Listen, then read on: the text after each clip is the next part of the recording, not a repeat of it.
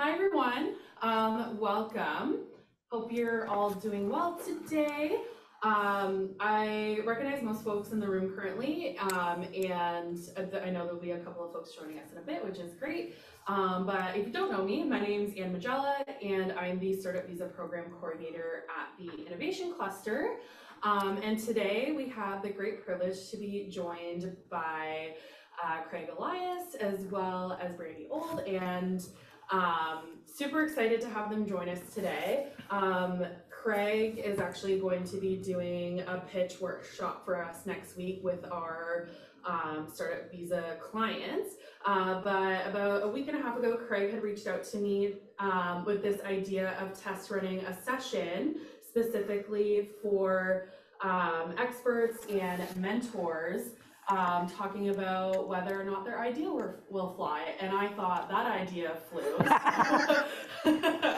So yeah, this is the first time they're test running this workshop, so we're really excited to have folks join us and to be the first group of experts and mentors receiving this workshop. So thank you so much, Craig and Brady, for joining us and doing this workshop for us. The session will be recorded, and I can share that with folks after, and so I think I'll pass the floor over to Craig now. But yes, thanks so much for joining us, everybody. Perfect. So let me do this. So it's funny because when we talk about Premier, I think about my wife plays French horn for the orchestra in Calgary, and there's always these bragging rights about, oh, this premiered in New York, and this premiered. So this is premiering in Peterborough, Ontario, which I haven't been to since I used to live actually on the south side of Lake Simcoe, Jackson's Point. And I used to have an account in Peterborough back then called General Electric. Do they still make locomotives here? Is that long gone? I don't think they make long gone. So I'm going to treat this session like I treat every session, which is the first thing I try to get people to do is to connect. So what I'm going to ask everybody to do is go to LinkedIn, go take your full LinkedIn profile, including your HTTPS, and put it in the chat and find somebody maybe you're not already connected to, and connect with him on LinkedIn. Some of you might recognize Ben, who, when I'm looking at my screen, he's actually in the middle. He's the guy with the books all behind him. He's in the studio that I would normally be working out of. So this is the space that we have. And what you see in the background actually is books from a bunch of the authors that we interview on a regular basis. So we run a free program called Founder Fridays, where the first Friday of every month, we find a really cool author, we buy 100 copies of their book. I generally read one, sometimes it's somebody else. We then do an interview of the author based upon the best parts of the book. And then at the 45-minute mark, we share a link where anybody in Canada can give us their mailing address, and we'll send a free copy of the book across. Ben, maybe you can do me a favor. Can you just throw the link to Founder Fridays in the chat? And then I'm super stoked because October, we haven't got confirmation. We have a pseudo confirmation now, but the lady who wrote Blue Ocean Strategies, Renee Malborn, that book has sold 4 million copies. She's got a new book called Beyond Disruption, and hers is the book, and she's the author that we're going to interview in October. So with that, what I'm going to do is, hopefully he's got their chat. I'm going to move to the slides so everybody can see this. I'm just going to go over here. I'm going to find this presentation. It's on one side. There we go. So Brandy, do you want to introduce yourself? Sure thing. Thanks, Craig. Hi, folks. My name is Brandy, and I'm joining in from Lethbridge, Alberta. It's down on the south side. I've been doing work with Craig and this kind of stuff for the last 6-ish years, Craig. Pretty much, and really our whole goal is to start helping early stage aspiring entrepreneurs. I started working at the University of Lethbridge, helping students get going, and Craig was the one crazy kid that worked at Bow Valley that did the same thing as me that I could reach out to and be like, I have no idea what I'm doing. Let's talk and figure out how we can make a cool ecosystem and support our students. So I do tons of design thinking work and have a master's in social impact to look at how we can help businesses do better and help people. And my name is Craig Elias, and as Brandy said, I am the entrepreneur in residence at Bow Valley College. And my thing, like Brandy, has for the longest time, how do we find a way to help more people become first-time entrepreneurs? and we've done lots of stuff together. We wrote a mentor guidebook so people knew how to mentor students, and this is an extension of that guidebook. The goal here is how do we create all these first-time mentors? So what are we going to talk about today? We'll talk about three big things. We'll talk about how do we help entrepreneurs avoid the biggest mistakes that they tend to make. We'll talk about how do you help an entrepreneur identify and test their riskiest assumptions, and then also helping an entrepreneur recognize when they need to just stop for a minute, go do something totally different, and we'll talk about pivoting in a second, or whether they should move full steam ahead. So I'm not sure if everybody's familiar with the term pivot, but a pivot is generally if idea A doesn't work, how do you go do idea B? And one of the first times Brandy and I did something around a pivot, Brandy said, how do you help someone understand what a pivot is? And I did some really quick research, and I found this guy, Roald, who, if I remember correctly, and he had this expedition planned for the North Pole. He had this big, massive ship and all these supplies and all these people, and 2 weeks before he's taking off, he gets notified that somebody else has got to the North Pole before him. So he decides to pivot. Maybe just put in the chat, he decides to pivot. Where do you think he decides to go once he knows, or maybe just unmute yourself, where does he decide to go knowing that the North Pole has been taken? Anybody want to guess? Mark, you want to guess where you would have gone? Nope. Guess. Where do you think you might have gone? I have no idea. What are you, you're laughing. You know the answer already. What's your first name? Nani. Nani. Where do you think he went? Sure, what's the opposite of the North Pole? South Pole. He went to the South Pole. He was the first person to ever get to the South Pole. So that's what pivoting really is all about. So some of the mistakes that entrepreneurs make, and Brandon and I have been fortunate enough, we spent time with David Bland a few times. I just recorded something special with him. And then we'll also touch on some work done by a person named Ash Maurya. But helping entrepreneurs understand the mistakes they make. One of the biggest mistakes that entrepreneurs make is Craig, I wanted to get the details on that book. Would you mind backing up just for 1 second? Thank you. So this is one of my favorite books. Page 38, we'll talk about where's your risk assumption. Page 52, and we'll show you these pages, we'll talk about different types of data, and then pages 98 and 99 show you all the experiments. So we've taken the best pages out of the book with David's permission, right, and put them in here. But yeah, it is, it's my favorite book, and Brandy knows really well, probably better than anybody else I know, just which experiment should I be running based upon what I already know. So, but here's the mistake that entrepreneurs make. What they do is they spend time going, oh, I've got something I can make, and they spend all this time making something. While they shouldn't be making anything until they really know whether people actually want what it is that they have. And even once they've figured out do people want it, they've got to figure out, can they make enough money actually doing this before they decide to go away and make it? So that's one of the biggest mistakes. And Brandy's going to touch on the next mistake, and this comes from some of the stuff we've done with Running Lean. So Brandy, I'll let you take it from here, and I will try and use the clicker and make sure I'm in sync with you. How's that? Sounds good. So this is another one of our books, Testing Business Ideas. I like to say is my business Bible. I have 3 copies. No matter where I go, I have it with me. It is awesome. And this book that Ash wrote, he talks about how to start your business by starting to look at that desirability lens and helping entrepreneurs get out of that technician mindset. I'll let you hit next there, Craig. So what we learned from Ash is he built this thing called a lean canvas. If you've seen it before, it's very similar to the business model canvas, the tool to help entrepreneurs get their business idea out in 1 page. The challenge I like to give founders is to fill this out in 20 minutes. I think if they can't get their idea out in 20 minutes, they have a lot of work to still think about doing. And the biggest thing that we see when they make an assumption about their idea, it's because they start with their solution. Let you hit next. So entrepreneurs fall in love with their solution. I'm sure you've heard this before. Someone comes to you, they're super excited about their idea, and then you spend the next 2 hours listening to them tell you how they're going to change the world and become a billionaire. And the thing is they don't do their testing right. So what Ash talks about and what he did in the Lean Canvas is he tries to teach entrepreneurs to fall in love with their problem. And that's the biggest piece of where we have an assumption that we have to test with entrepreneurs and help them avoid that mistake of falling in love with their solution and standing on a cliff shouting how amazing their idea is without understanding the problem they solve.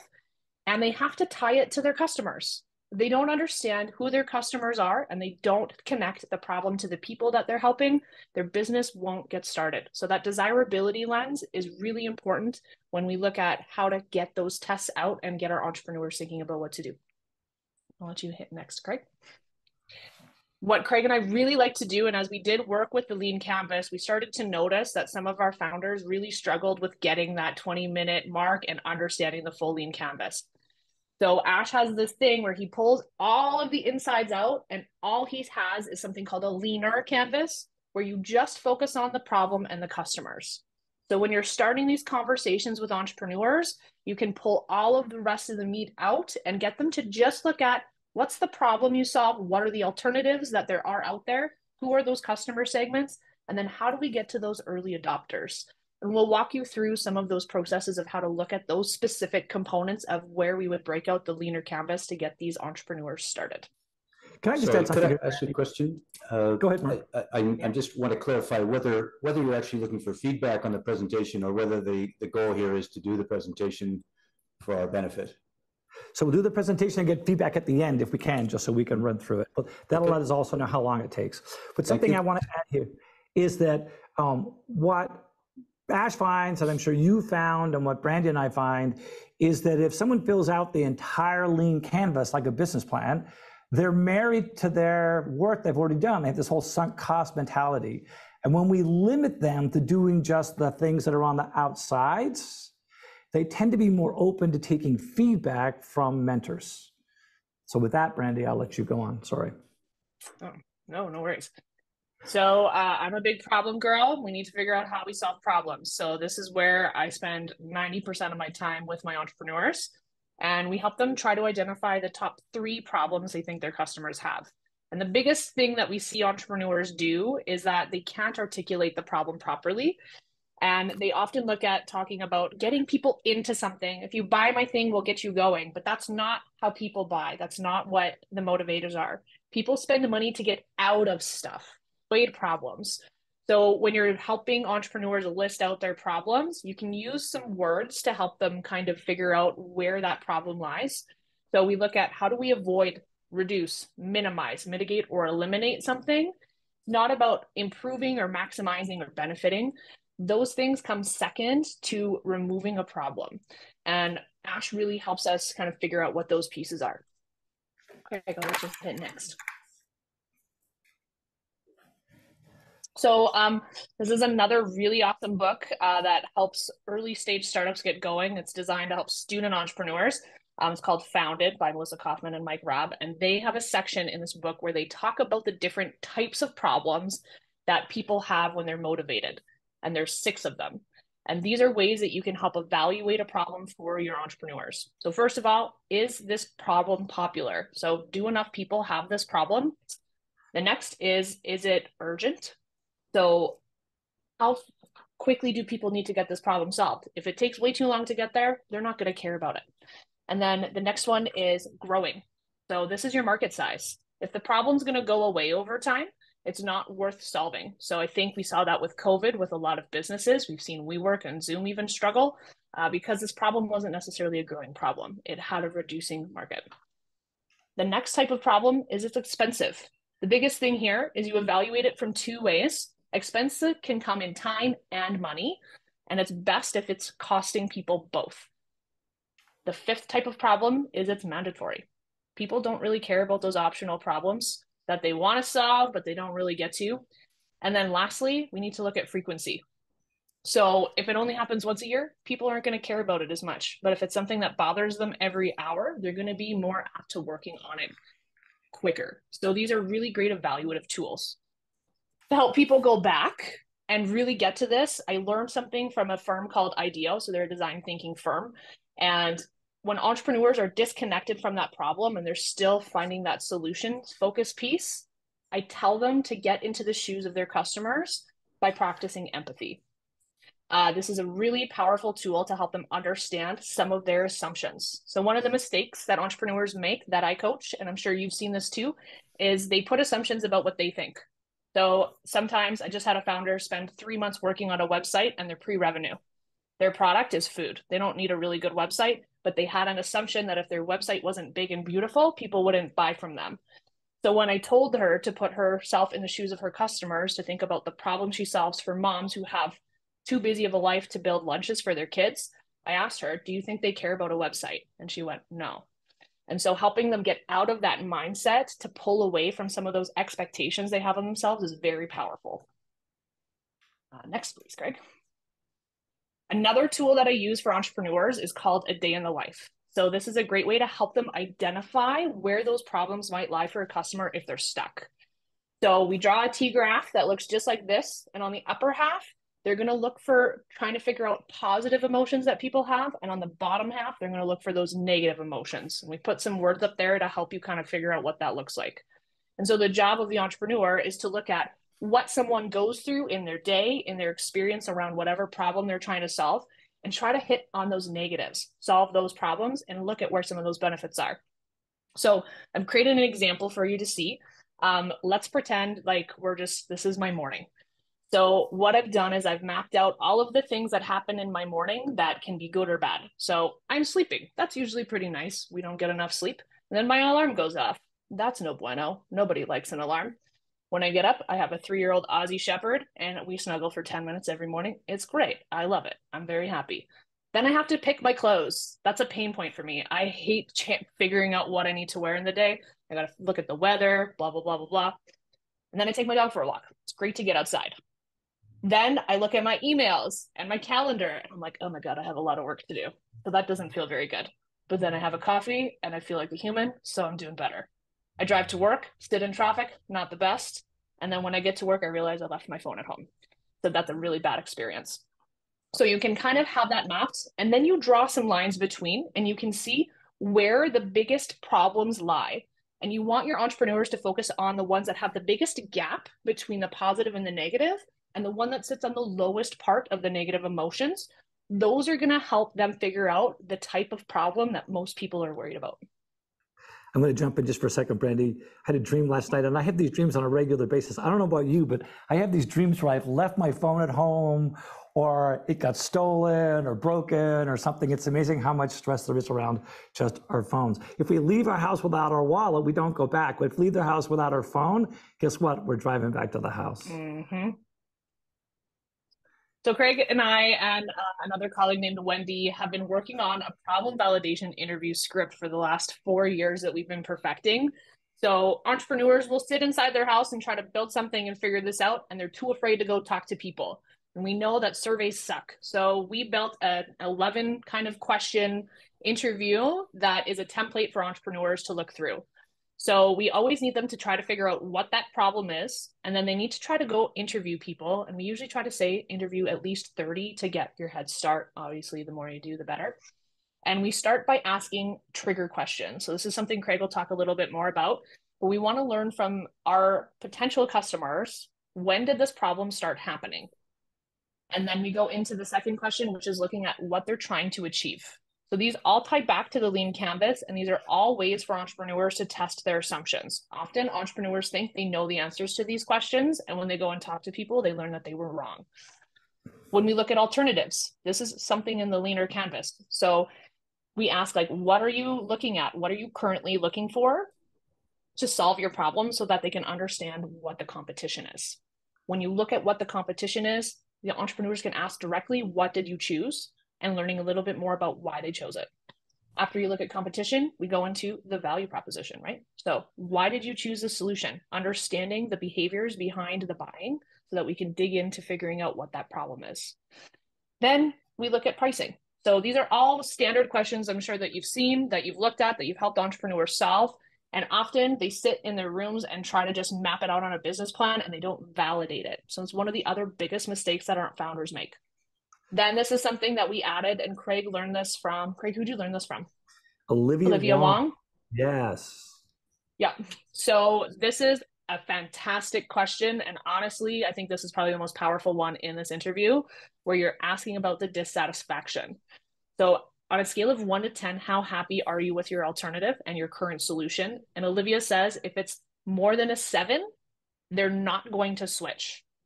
So the switching costs and the changes, if someone's at a 7 out of 10, they're not going to take the time to learn your solution and change over. So it's really awesome for that to help entrepreneurs know if people have a big enough problem. Yeah, the real competition is good enough. Whatever I have is good enough. And then we help them try to figure out who their ideal client is. And we have things called bifurcation questions, which I'll run over in a little bit to show you how this works. But it's a question where there's one of 2 answers to help them figure out their customer segments. And then the very last question is how to find more people like you. So often people don't know where to go and don't understand where people hang out to do their advertising or to ask more of these problem interviews. And this is a great way to source that, to learn about where people hang out and where you can do some good advertising once you get to that point. So the next piece is around alternatives. And this is one of the mistakes that entrepreneurs make. And I have heard on many occasions, way too many occasions, where entrepreneurs say, we have no competition. And I'm like, you always have competition. And I will draw a little bit from Renee Malborn, who we're going to hear from in October, is that it doesn't matter what you're selling, there's always different ways to solve a problem. The example I like to use is that if we all owned a jewelry store in Peterborough, what's the main retail street in Peterborough? I guess like George. So George Street. So let's pretend we all owned a jewelry store on the sunny side of George Street, and we're all doing $5 million in business. What do we compete against? Each other, right? But you don't. You compete against all the other ways that somebody might say to somebody they love, I'm sorry, or I love you.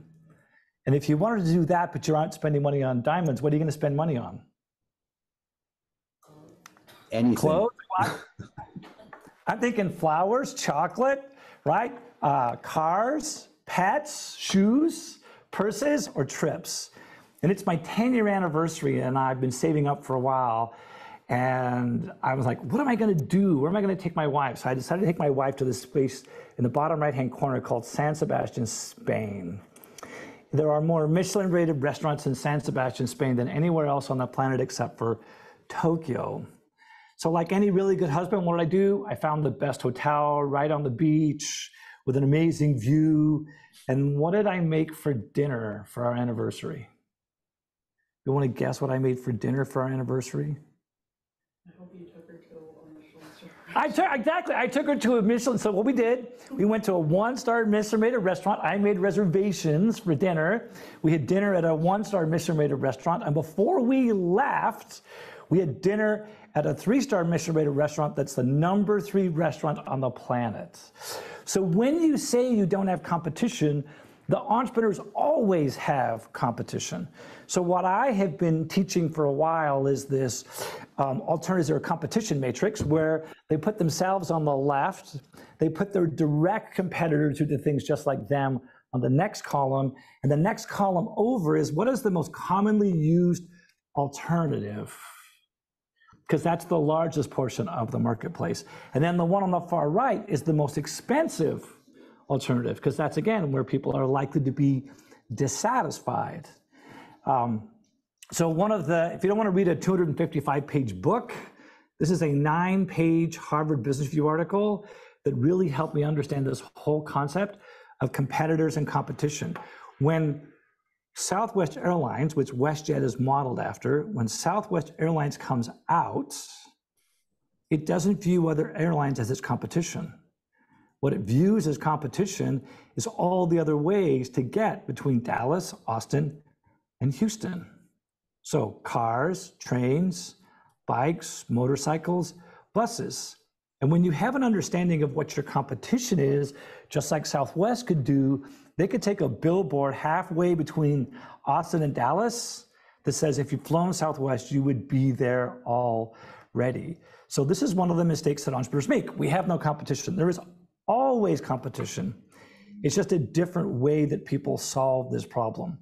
one of the things, if you want to go investigate this a little bit further, it's called the jobs to be done. JTBD is another way to be able to understand what are all the other ways the job gets done. Brandy, do you want to add anything here before we move into the customer segment? If you look into the jobs to be done, I'll put a link in. There's a really great case study about milkshakes that was done that really set the stage for jobs to be done. That's a great way to illustrate to entrepreneurs. So I'll find that for you guys. And then I think our jobs to be done speaker is December, Ben. Is that correct? You want to just nod your head?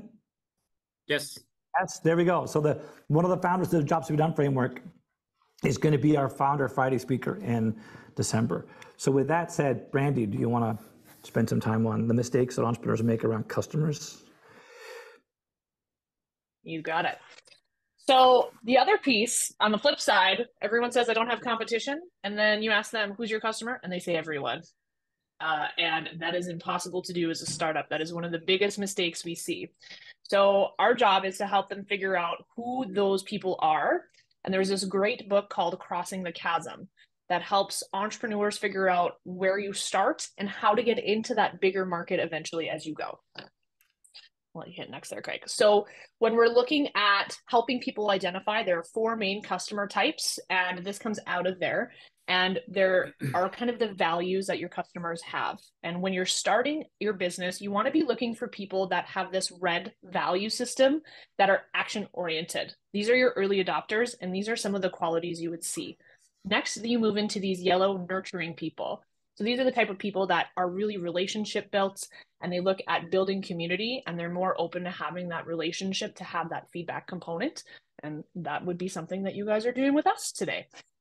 Then we move into the green types. So these are the people that are into knowledge. So the more that you have for data and validation, they're easier to sell to. And your last group, the harder people to sell to, are your blue. So these are your blueprinting people that are very systematically focused on processes.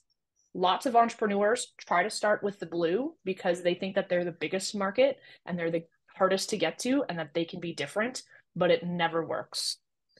So here's how Craig has kind of worked on mapping this out and figuring out how we start with those early people to get to that ideal customer.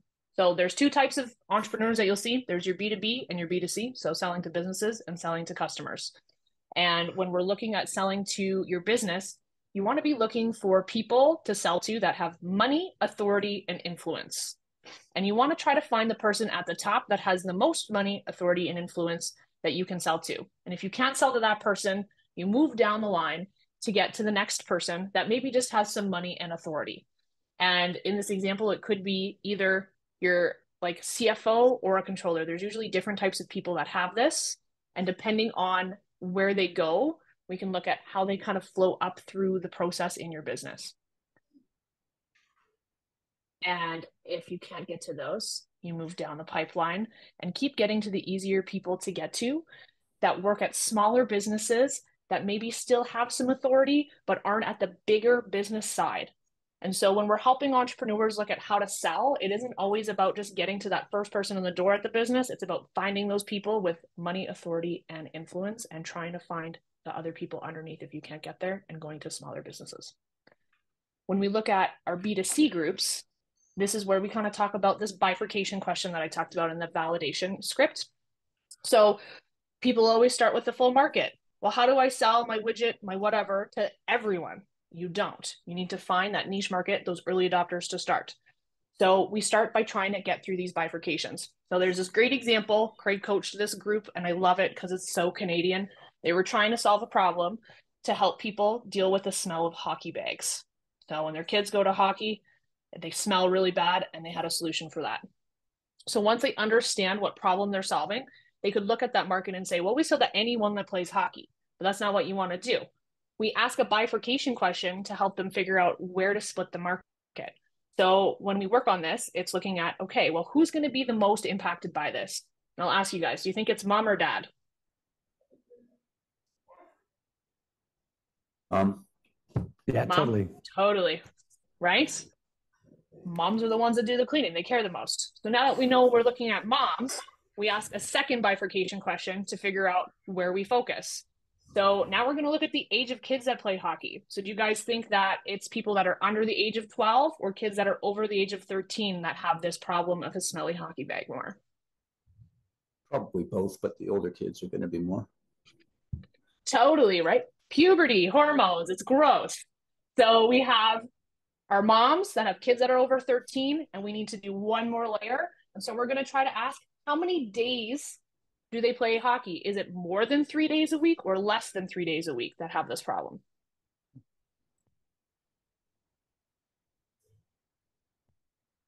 What do you think? I don't know. I think if you like a clean hockey bag, you're going to buy a pocket. It's true. So when we look at the problem of the smell, if you're playing hockey more than 3 times a week, your gear doesn't get to dry out. It stinks even worse. So that problem is even worse. And those are the people you look for. So you're looking for moms who have kids that are over 13 that play hockey more than 3 times a week. That's the niche market. And then we had in that interview question, where do you find people like this? And that's like a tough one. So when you're helping these entrepreneurs, like dads are the ones that take them to practice all the time. The moms are the ones that clean up. So it's like, how do you get to these moms? And Craig was sharing this in a session and someone went, oh, I'm a hockey mom. I go to all of the tournaments. And so just even by socializing and talking through this, we had a solution come up for these entrepreneurs to be like, okay, you can go find more moms at tournaments to sell your problem and learn from them. So this is a great tool to help your entrepreneurs figure out who that niche is and where to start to find those reds and those yellows. And the term I've heard is the narrower your focus, the fatter your wallet. Mm-hmm.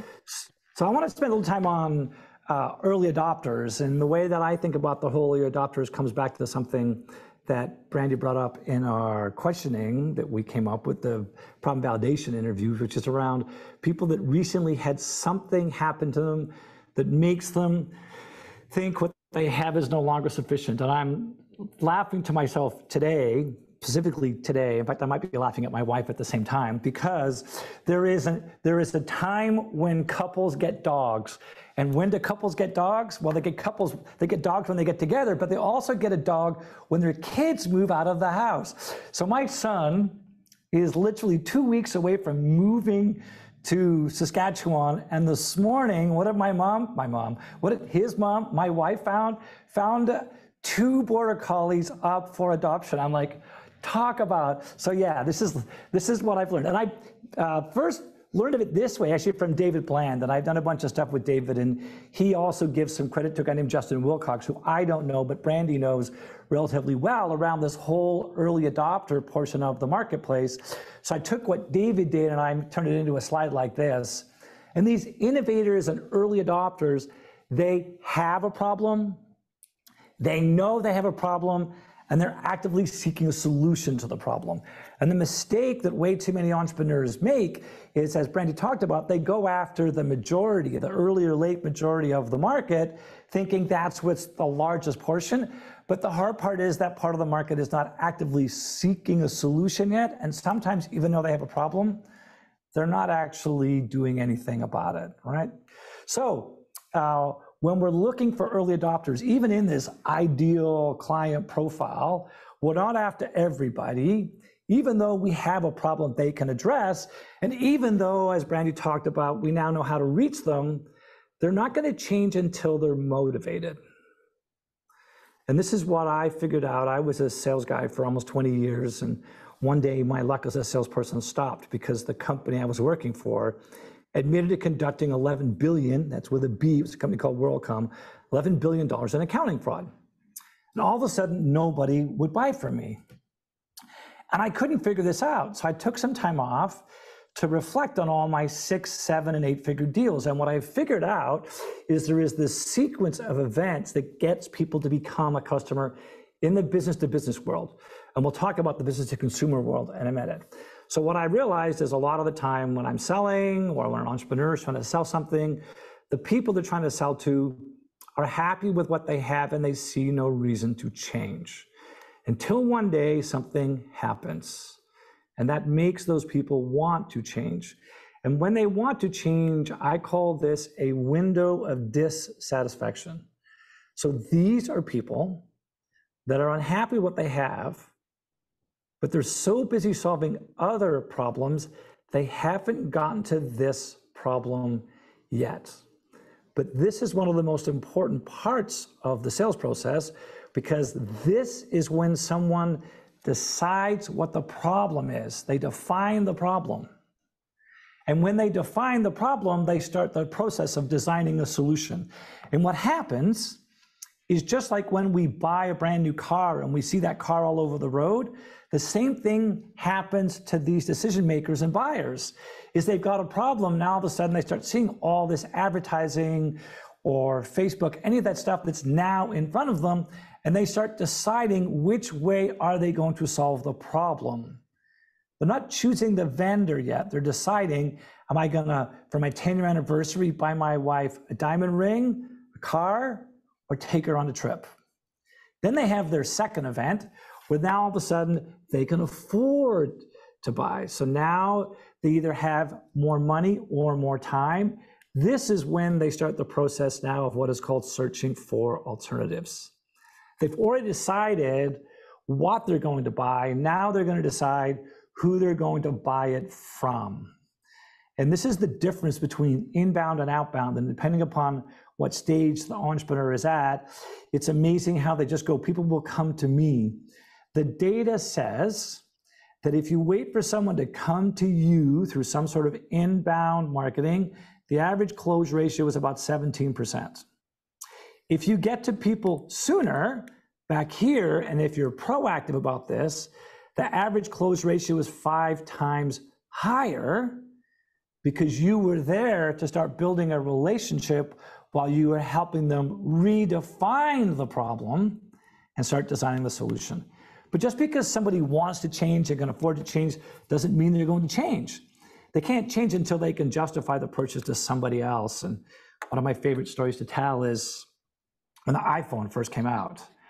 And I have one of the original iPhones. And when I first saw it, I found it on eBay. It's $660 US. They'll ship it to Canada. I found some software that will break into it so I can make it work on a Canadian network, because I was a Rogers customer. I still am. No, Rogers Fido. It's on GSM. So I find this phone. I want this phone. I can afford this phone. They'll ship it to Canada. They've got it in stock. I only have one small problem. My problem is my wife is Scottish, and we don't throw anything away. So my wife said to me, "That's nice, dear, but what are you going to do with your old phone?" And I couldn't buy it.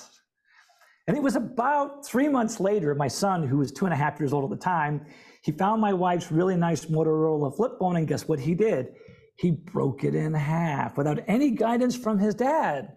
So now what I could do is go to my wife and say, "Here, dear, you can have my really nice Sony Ericsson phone. I'm going to go buy the iPhone." And now, because I can justify it, I can actually make the purchase.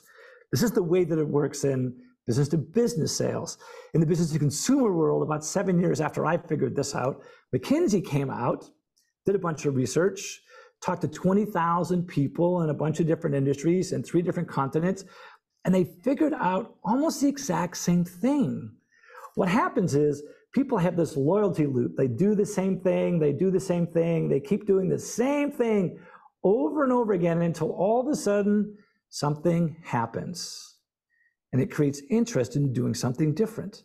And when they have that event, that trigger, they then create this thing called an initial consideration set. What is the way I'm going to solve that problem? And then what the McKinsey research says, that people will, once they've got a consideration set, they'll start this active evaluation, and then it's not until they get to the end where they have another trigger where they can justify it and they decide. My perspective is that most people, even when they're consumers, depending upon the income they have and the cost or price of what they're about to buy, they still very often need to have a different trigger where they can afford to buy something. An inheritance, a promotion, the neighbors to the left of me.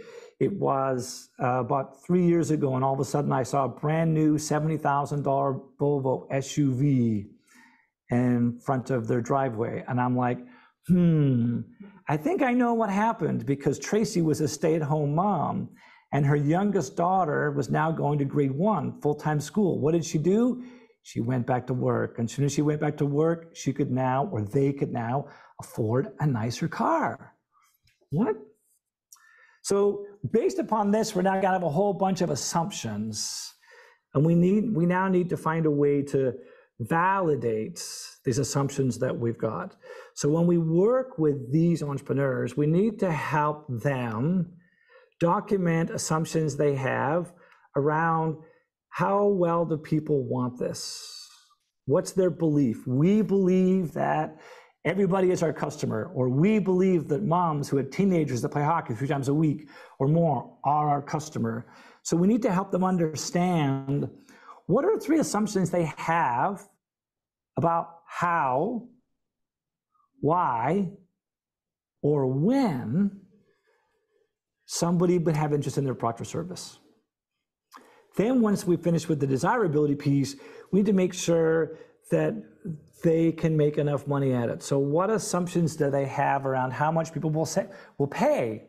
How often will they buy? How long will they stay a customer? And only when they've done that do they then now start spending time validating the assumptions they have around the fact that they can actually make it.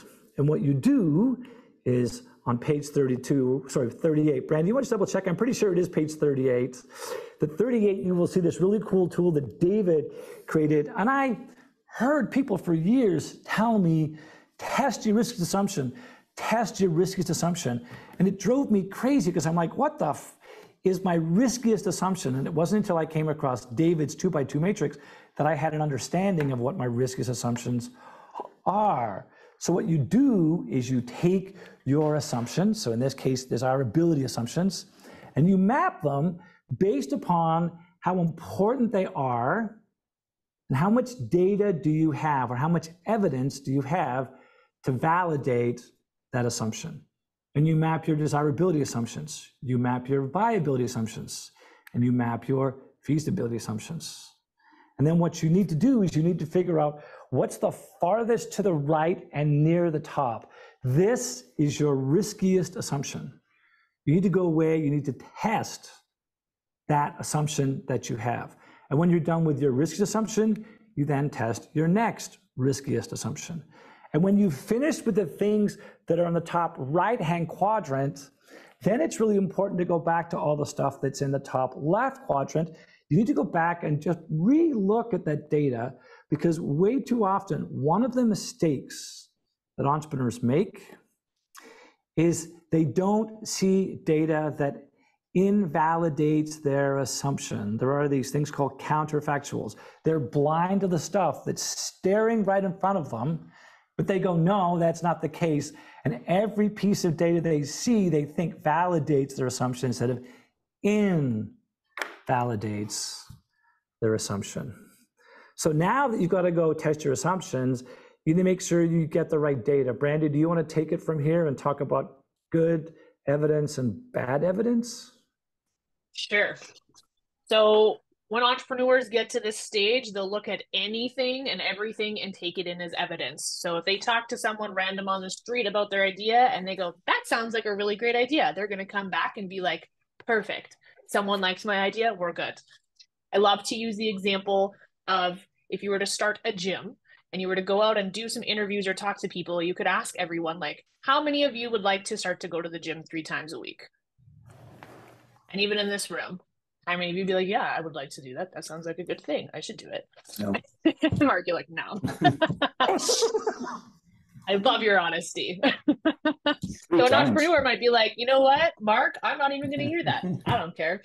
I heard that almost everyone in the room wants to do that. And then you open a gym. And let's say you opened your gym in January. This is just after New Year's, right? Everyone has those New Year's resolutions. January 27th is considered the official day of quitting. So they've done research and people can usually stick to their resolutions for 27 days and then they quit. So if you opened a gym January 1st, you might have some evidence that shows, hey, my business is doing really well for the first 27 days. And then after that, you probably have to close your business. And most people won't show up to your gym because even though they want to be the type of person that goes to the gym 3 times a week, they're not. So there's types of evidence that entrepreneurs can collect that helps them really weed that out by avoiding some of those common pitfalls that they see. So this is a great thing from David's book where he talks about weak to strong evidence. So rather than trying to get opinions from people, you want to look at facts. So this is past behaviors. So rather than asking, would you like to go to the gym 3 times a week? Or do you think you'd like to be that person? You ask, do you go to the gym 3 times a week? Already looking at past behaviors and getting facts of what's actually happened. You can look at what people say versus do. There's something called the say-do gap that's very big. And this is where I want to be the person that does it, but I don't.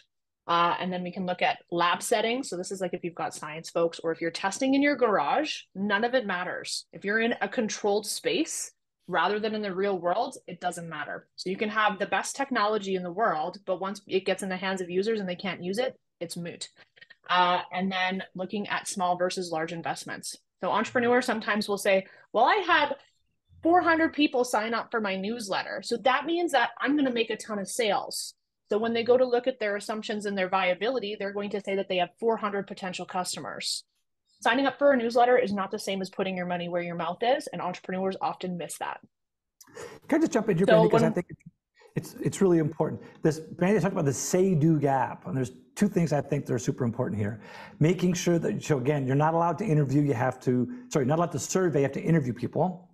You can't just talk to everybody, you need to figure out who is in your target customers. When you go to talk to total strangers, the first question is, hey, Mark, have you ever had this problem? If they say yes, then you go to the next part.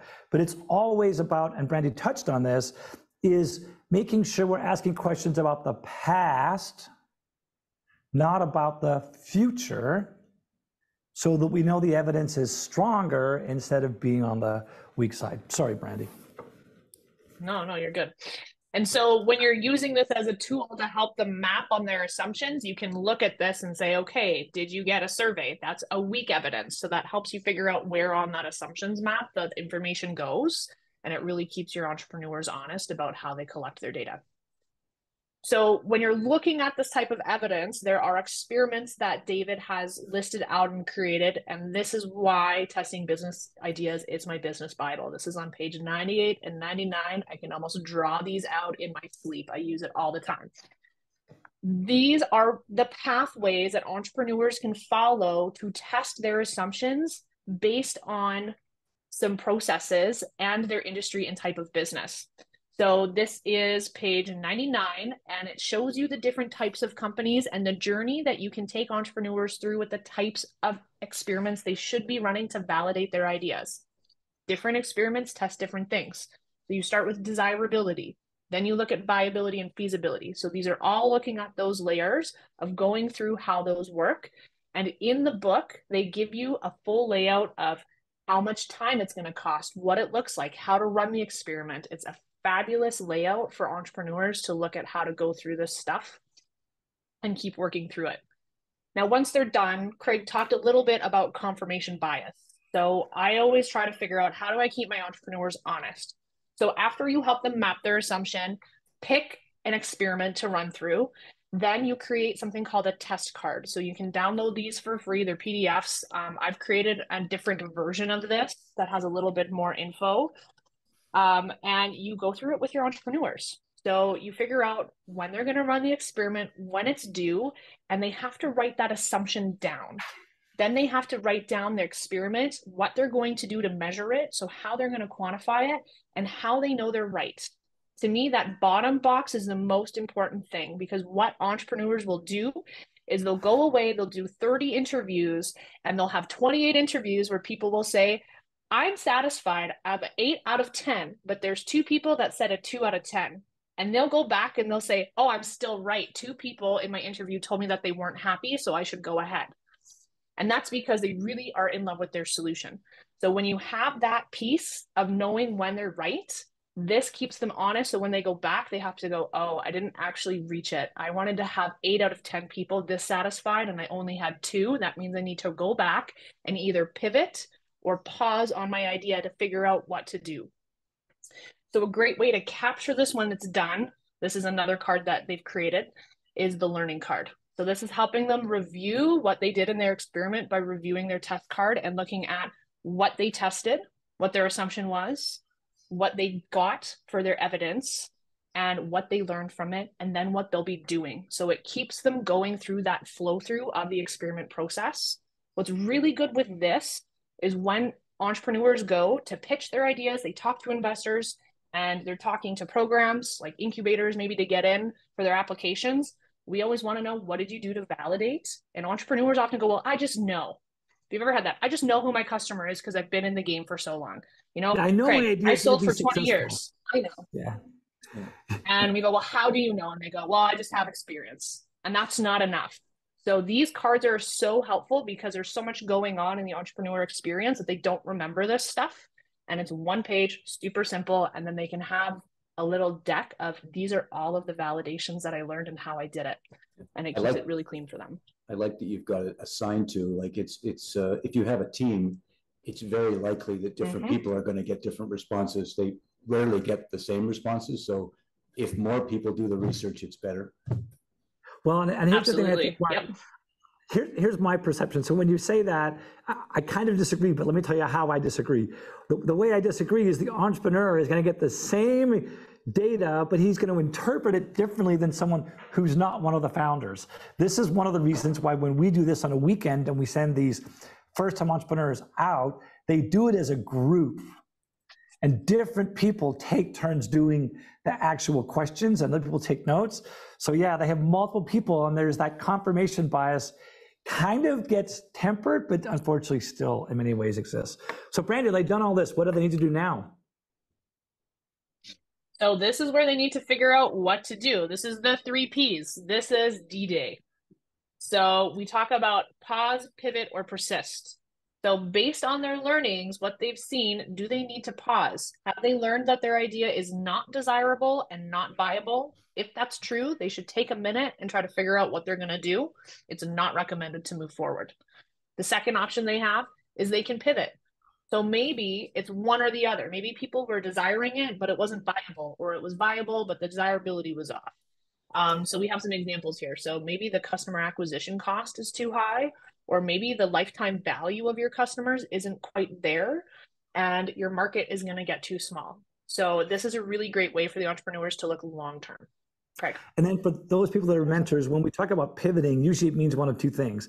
It either means solve a different problem for the same customer or solve the same problem for a different customer. So right now, the assumption is this problem and this customer, but that's not enough. They need to pivot. They need to change one of those two to then go do a whole bunch more testing to see what actually works. And if it turns out changing the customers doesn't matter, then they go back and say, maybe I'll keep the old customer, but change the problem. You keep doing this until you get to the point where you get to the next step, Brandy.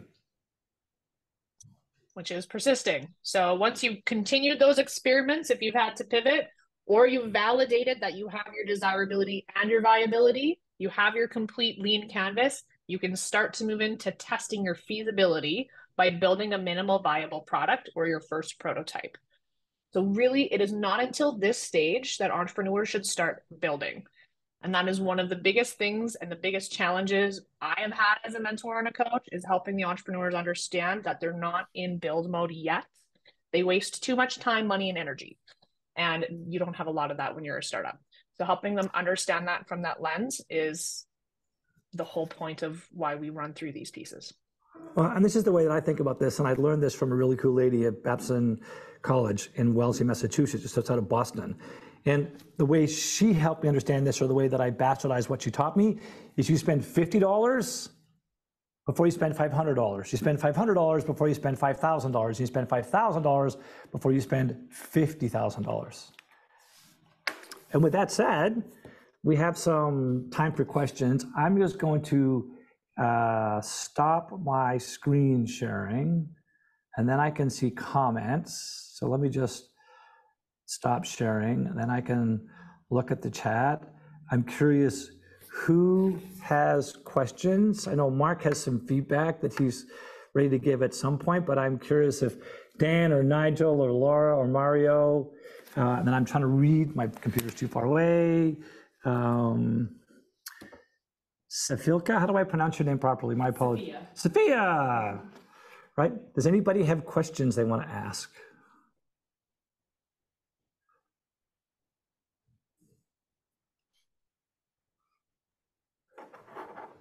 Nothing right now that I can think of.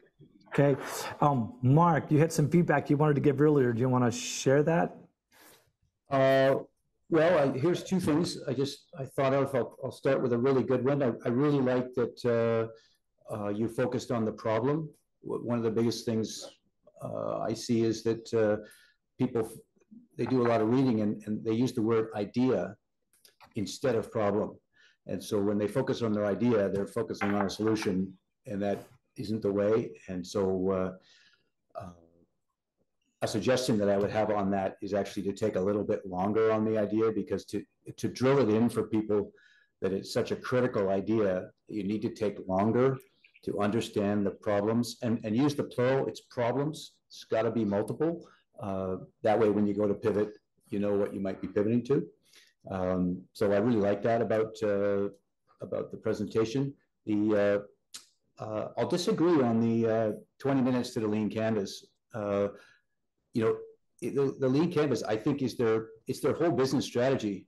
So I don't think any point should be given for doing it in 20 minutes.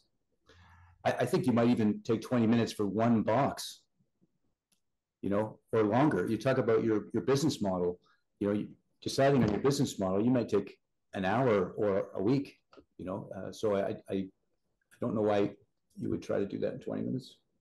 I have some others, but yeah, I appreciate that, Mark. Speak. It's good feedback. Okay. Nigel, you got your hand up. Yeah, I just thought I'd just a little bit of feedback. I mean, I love the presentation. Working with startups, I see a lot of startups who kind of live in that bubble, and I think one of the things that I would push out there is that there's a fear to get the no answer when I come up with an idea when I talk to customers. I'm so afraid to get no. That's a good point. Okay. I love the idea of kind of getting those forms filled out and going out and talking to 20, 30, 40 different people. I always try to get people to go out there and validate all the various steps within the boxes, right? It's to me, it's you come up with your value prop and you sit there with your team, you come up with the value prop, and then is it done, or do you have to go out and check it with somebody to make sure that it actually resonates with anybody? So I love that idea. And I love the idea of the questions you were putting forward. The only thing I would say is when you talk to entrepreneurs, make sure they don't ask the question like the gym question. Make sure that they're doing the drill down for that to get the answers. I hear so many entrepreneurs come back with the happy ears. They've they heard what they want to hear. So having it written down and making sure that they drive and drill down a bit is really, really cool. But I love the idea of what you've done there. It's nice. Of course, at Brandy, as we think about this, I think what Nigel's saying, there are what are called second order questions, using silence so they tell you more, paraphrasing what they just said, like Nigel just said, really nice. If I was a salesperson, I would go, really nice? Yeah, exactly. And I would wait for him to tell me more. So that's nice. So somewhere in here, we don't know if it's in this or somewhere else, but just that whole idea of questioning skills, super important. Who wrote the book? Never Split the Difference, Chris Voss. I haven't had a chance to bring him in yet as one of our Founder Friday speakers, but maybe now is the time. Cool. Anybody else got questions or feedback they want to share? Dan. I think that the mention of actually, I'll just let me back up a bit. I'm currently in kind of just getting into mentor mode, but I'm also in startup mode. So I'm living both sides of this. I think on top of the idea thing, it's interesting because being somebody, I have a background in, or at least part of my career is coding and development. So I've had all those, you get those friends that come to you and they're like, I have an idea. It's going to be $1 million. And, and I feel bad sometimes with how quickly I squash things with a quick Google search. But that's the point, is like being humble enough in your ideas to do the competitive research and competitive analysis to know who's out there, what's out there. People get so stuck on their idea that they're not willing to even go and find out who's doing something similar, whether it's, direct, maybe it's a different cost structure, whatever it is. But I mean, at least doing that research. it's concerning sometimes. And like, really, like, it's only about 5 minutes. Like, you didn't do that. You want to go make $1 million. And I mean, they're coming to somebody like me saying, you just need to build it for me. It's like type of thing. So, it's good to push people into some of those things too, doing that competitive analysis and everything. Brandy calls it GTS. Brandy, what's GTS? Yeah, I tell my entrepreneurs this all the time. Google that shit. Yeah. There's a site called Let Me Google That For You. I don't know if you've ever seen that. And it's a very sarcastic way to tell somebody, can you just go look that up on Google? And it's the acronym. Yes. Okay. I love that. What is it? You type in a Google search and then you send the person the resulting link. And what it does is have an arrow come up on the screen and it types something in on Google and click search for them. Let me Google that for you. It's a very, very, very passive aggressive way of telling somebody just go look it up. Yeah, I mean, there's nothing more that kills an entrepreneur when you're sitting and applying for funding with an investor and they can pull up a competitor that you don't know in your pitch competition. I've seen it happen. It's very embarrassing. So yeah, that's good. Cool. Ladies, gentlemen, appreciate this very much.